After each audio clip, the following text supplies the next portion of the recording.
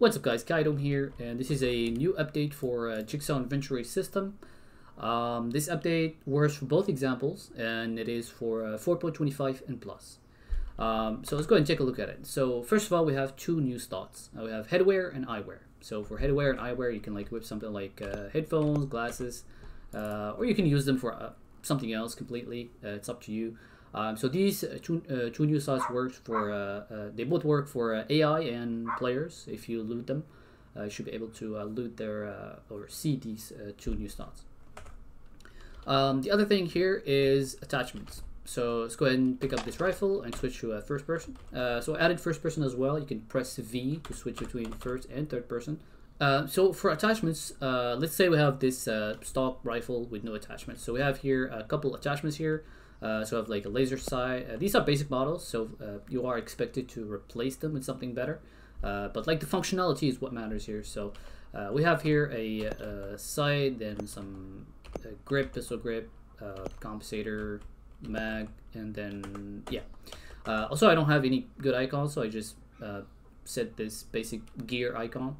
So if we double click on the rifle here, we can see here the special container for the rifle, and I will make another video on special container because I think it's very important for like to make complex containers. But for this rifle, we have the special container, and as you can see, we have more slots here. You can add more, you can remove as you want. So let's go ahead and install some attachments. So if we have here this sight container or attachment slot, so we have sight here. I can drag the sight there, and as you can see, it gets installed on the weapon. And of course, it's persistent. So if you drop the weapon, the attachments will remain. And if you spawn the weapon with attachments on it, so for example, if you loot a weapon from a container and it has some attachments, you will be able to see those attachments installed.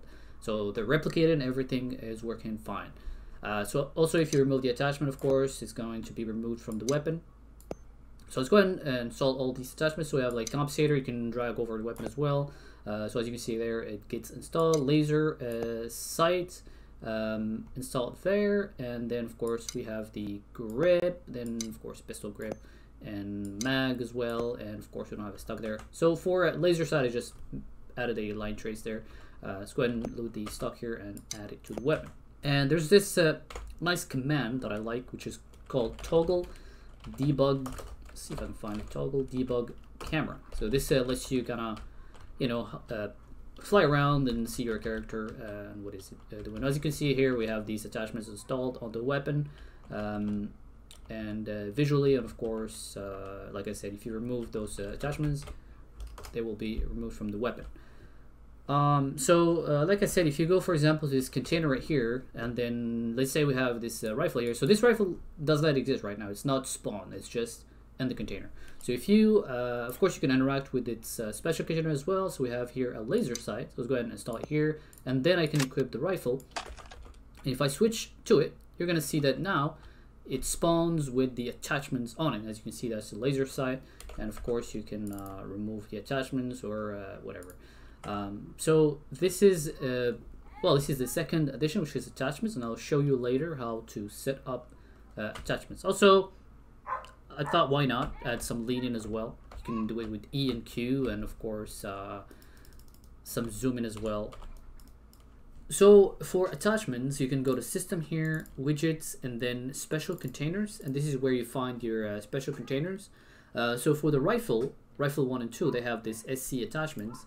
And for the pistol, it has this SC attachment. So if you need more special containers for other weapons that maybe have like fewer attachments or more attachments, you can simply right click here and do duplicate, and then you can like customize the special container however you want. So if we open the SC attachments, which is intended for the rifle 1 and 2, we have here all these attachments that we need. So someone was asking why a certain magazine was not getting installed. So they created a new magazine and it was not getting installed here. That's because you need to indicate the supported IDs here. So if you go to only support these IDs, you can find here whatever IDs from the pickup data tables are supported. So make sure you enter them all. So for a magazine, we only have mag because we only have one mag. So if I add another one and I want it to be installed here, so make sure you add it here. So I will be making another tutorial on special containers, but for now, make sure you go to the interface here and then get list of containers and make sure you return all the existing containers.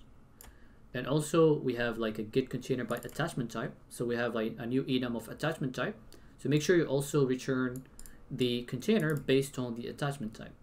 So these are two very important functions in the interface here, this interface, for attachments to work.